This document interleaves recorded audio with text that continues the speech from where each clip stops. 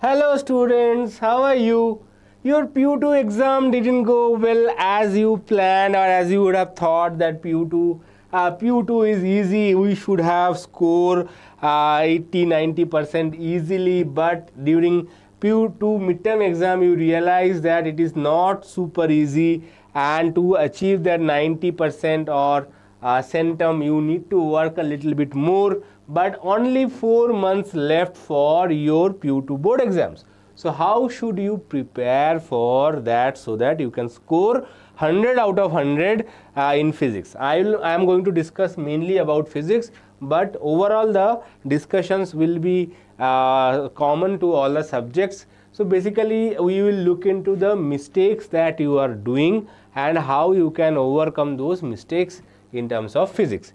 So first I am going to help you so that you can score our dream of centum in physics out in physics. So first let us look into the mistakes that you are making. Obviously you are making some mistakes, and what are all those mistakes? First, you are spending too much time on the chapters which are low weightage and less time on high weightage chapters. You are thinking that this chapter I do not know, so I have to spend more time, but in doing so you are ignoring the high weightage chapters. That's what the main reason for your lackluster PU2 midterm. I will say not unsuccessful, but lackluster PU2 midterm exam, because you are not focusing correctly on your proper high weightage chapters. Next is not having enough writing practice. I see that many of you are not writing the paper, they are writing only during the exam, and writing is not up to the mark and you are losing out on marks for that. Okay, so writing practice is very important. So that is one mistake that you are making. Next mistake you are making is not practicing the previous year questions. That is another mistake.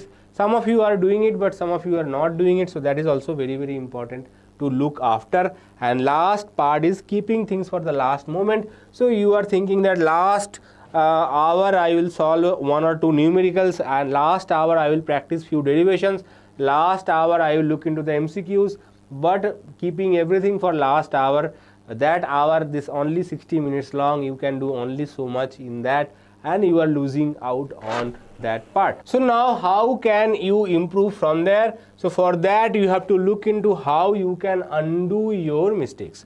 So that is very essential, that to undo your mistakes you have to take some steps, right? You are making some mistakes, now you have to not only avoid those mistakes but also you have to undo them so that you can recover the lost time and lost efforts that you have done till your midterm. So that's why it is very important, not only stop doing that, also undo that. So how can you do that? First step, spending too much time on low weightage chapters and less time on high weightage chapters. So what is the solution? Make a study schedule in the order of weightage. So first of all you have to know which are the high weightage chapters and which are the low weightage chapters. Based on that you have to prepare a study table. Worry not, I am here, I will give you everything, all the important chapters weightage wise, also how you can finish them, what should be your study strategy, that I am going to give you. I will not give you day wise study strategy, hour wise, that is up to you, because everyone having different time schedule. So you can prepare that day wise time strategy you can do on yourself, but month wise study strategy definitely I will give you.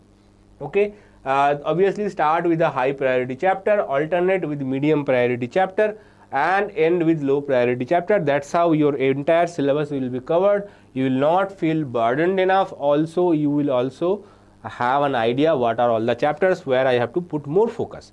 But before that, if you want to put more focus on KCET and COMEDK exam 2026, then Deeksha is presenting you KC90 online course.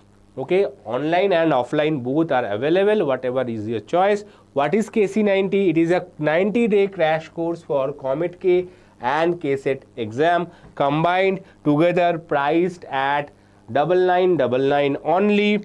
If you are interested for only KCET exam, no COMEDK, then for price for only KCET 90-day crash course is 5999. Price for only COMEDK 90 days crash course is 5999. What all you will get in this series? You will get full class 11th and 12th syllabus coverage. You will get chapter wise PYQs and DPPs. You will get Abhyas KCET test series as well as COMEDK test series if you purchase the combo pack.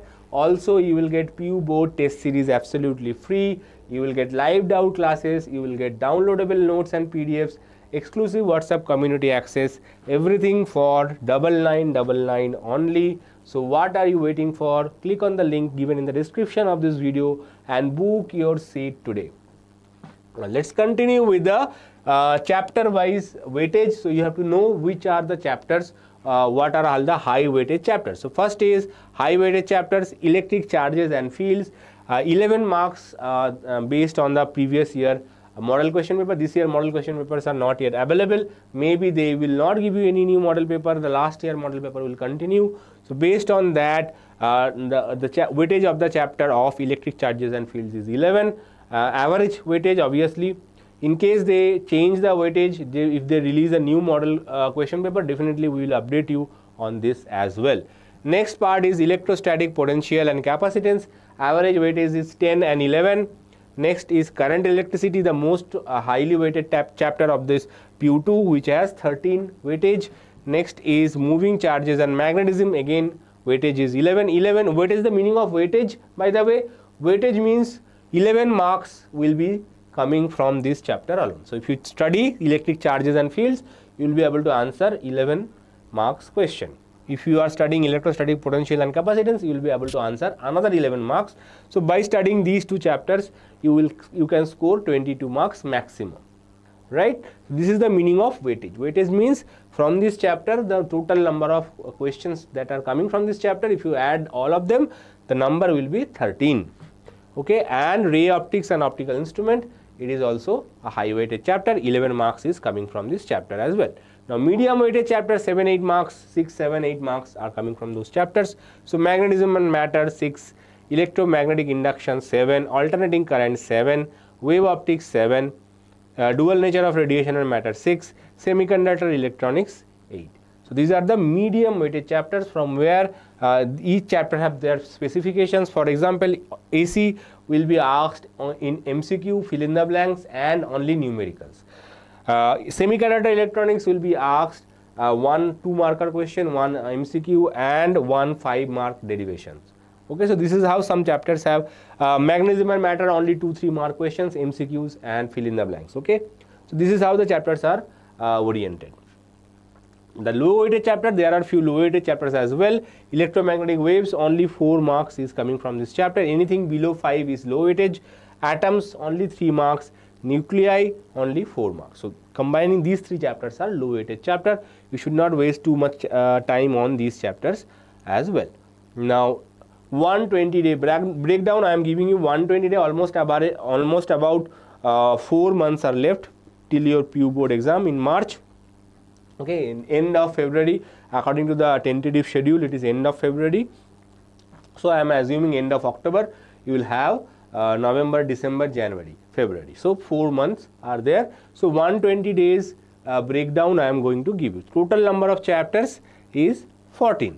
How many days left? You have November, December, January, and February. So 120 days plan. So how you can complete the chapter? So I am dividing it into 3 parts: November, December, January, and February. So these are the 3 parts. So what should you do in the November, December month? In the November, December month, all the high weighted chapters should be completed.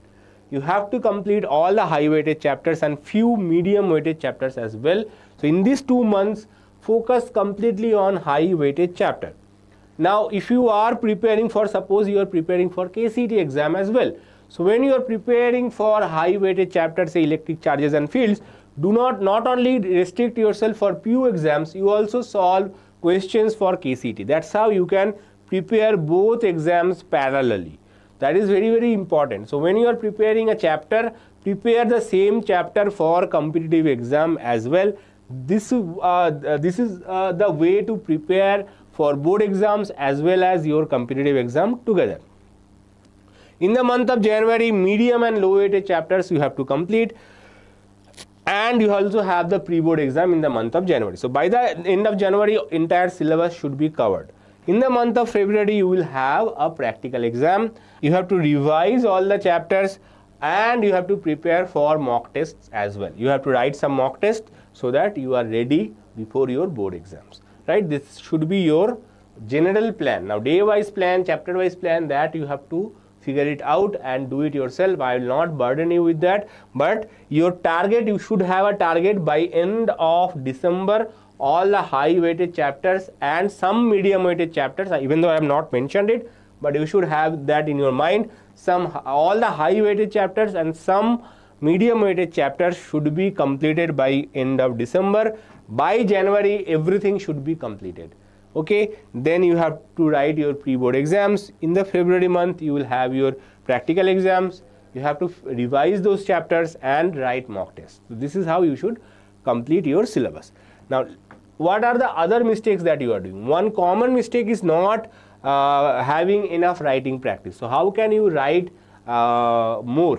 So at the end of the chapter, pick questions from 2, 3, 5 marks category. So you are aware of the question paper pattern, you have already written your midterm paper. So 2, 3, 5 marks questions, pick randomly from a particular chapter. So suppose you have finished magnetism and matter chapter. So from magnetism and matter chapter, pick a question, difference between diamagnetic and ferromagnetic substances. Pick that question and write it so that you are having the writing practice for different questions. Write a derivation, okay? Magnetic field due to a current carrying coil at a distance x from the center.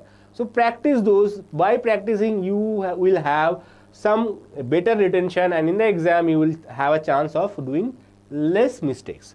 Okay, try to answering them in points. Okay, don't write the whole answer. You don't need to write the whole answer. You just write the points, what are important points in that. So that's how you can remember and also replicate that in the board exam. Next is, what are other mistakes? Not practicing model questions, PYQs. Now model questions, PYQs, you can buy a model question paper.